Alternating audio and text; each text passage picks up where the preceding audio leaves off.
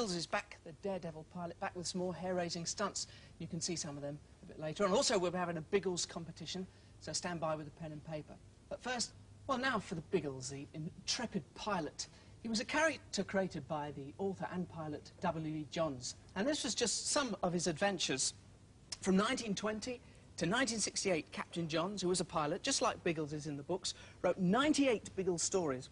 Altogether, 100 million Biggles books have been sold in 20 different countries. They've been translated into 12 different languages, and Biggles and his gang, Algy, Bertie and Ginger, are famous the world over. But until last year, there hadn't been a Biggles film, and I went to watch one being made in March 1985, but it's taken all this time to get ready. It's an entirely new story, not one by Captain W.E. Johns, but it does show all the old familiar characters.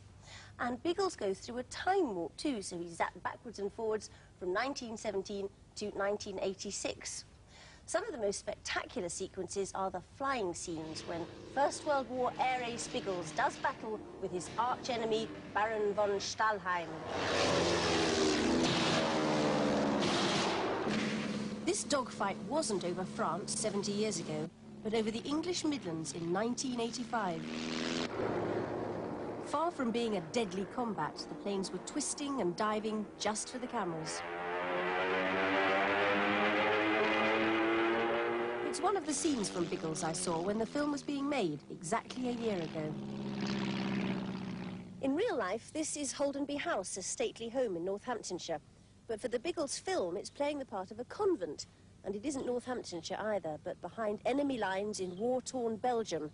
And the date is 1917. Stay down, sister, we've not finished yet.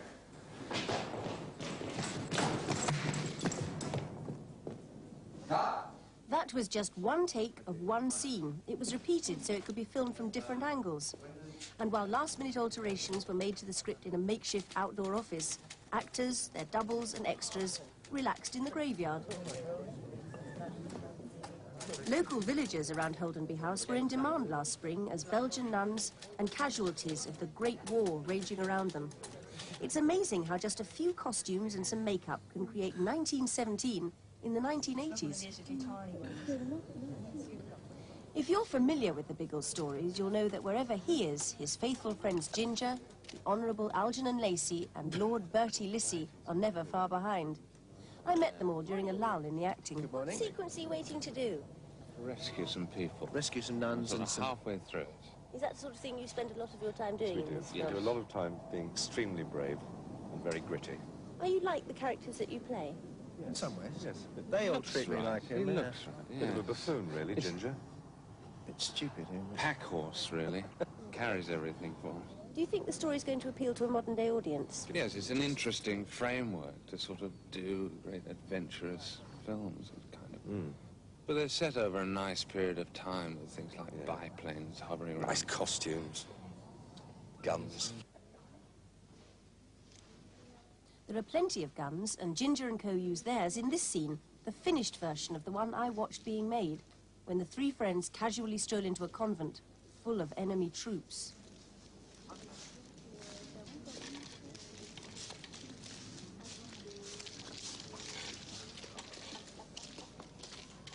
I say, would you chaps consider surrendering?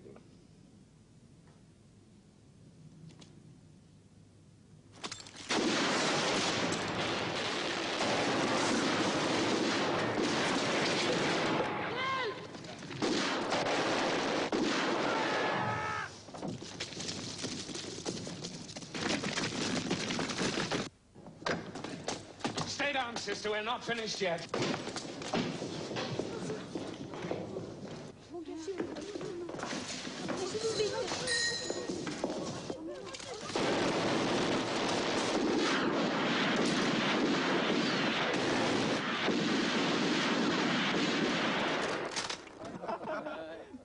But this German soldier seemed friendly enough, and away from the cameras, Algy dozed in the sun instead of dodging bullets. A feature film like this takes ages to make, and during a break I spoke to Biggles himself, alias actor Neil Dixon, to ask him what it's like playing a hero. Well, it is a little bit. It started off to be daunting, but people wonder who W.E. Johns based Biggles on. And it was a sort of amalgamation of several pilots. A lot of it was Johns himself, wasn't it? A lot of it was Johns himself, but particularly Albert Ball, who was a young pilot who was dashing and scored an enormous number of heroic successes in the air. The Biggles books have quite an old-fashioned feel about them, don't they? And they stand for a lot of rather old-fashioned things. Do you think they're going to appeal to a modern audience? We're telling the story in such a way that it'll appeal to the children who've seen Gremlins and Ghostbusters and Raiders, and will also appeal to the parents as well. By now, the crew had almost finished preparations for the big scene of the day. Let's try this one, please. All right, as a rehearsal, please stand by.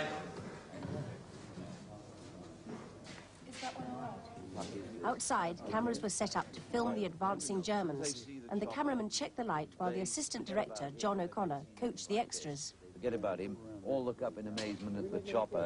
He suddenly starts opening fire with a machine gun. That gets them up and running. Thanks to the time warp, this is definitely the only First World War film with a helicopter. All right, so, but we're aware of the machine gunner here. Yeah. Start getting a new positions, helicopter comes over. Yeah. Everyone looks in amazement until it starts to open up fire, then they scatter. Then they scatter. And we'll get... I found out some more information from Biggles himself. We're filming with a helicopter, which, as we describe in our story, looks rather like a flying windmill. The time warp whisks Biggles to the 1980s. That's where his time twin, Jim Ferguson, comes from. And it's where Biggles first sets eyes on the flying windmill. What an ingenious contraption. What are you doing? What do you think you're doing? We better get out of here before they see us. Wait a minute, you're not serious you're gonna try to fly this thing, are you? You don't know how! If you can fly a Sopwith Camel, you can fly anything. Stay where you are!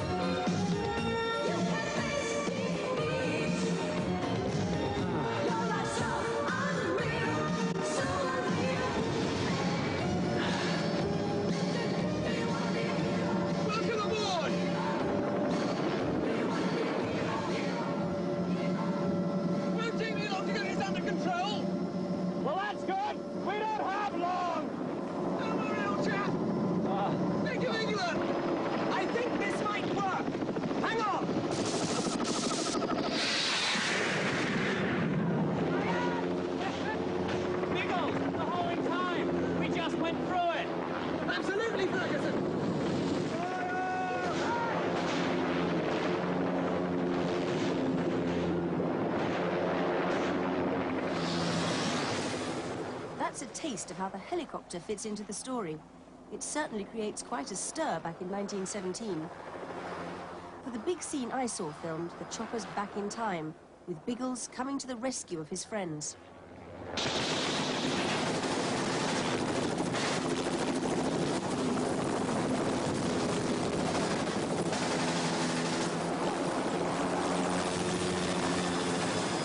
Whether he's at the controls of the chopper or piloting his trusty Sopwith Camel, you can rely on Biggles.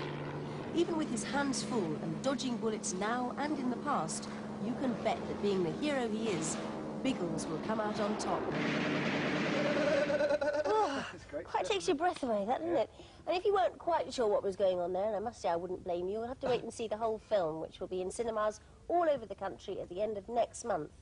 But before that, Biggles, which has a PG certificate, will have a royal charity premiere on May the 22nd in the West End of London. It will be a real gala occasion with all the stars of the film there and their Royal Highnesses, the Prince and Princess of Wales. And you could be there if you answer just one simple question. There's a double ticket going, so it means two people can come to London, and if you live a long way away, you can stay overnight. It'll be all expenses paid, and you end up going to the premiere. And 50 runners-up will receive a double ticket so that they can go and see Biggles at their local cinemas. And here's the book of the film that they'll also win with their tickets. Now, the question we want you to answer is, when did the First World War end? But we want to know the time of day as well as the month of the year. So that's what time, on what day, in which month of what year did the First World War end? Send your answers on a postcard like this with your answer there, then your name, address and age, and this is the address to send it to. Biggles, Blue Peter, BBC TV Centre, London W12 8QT.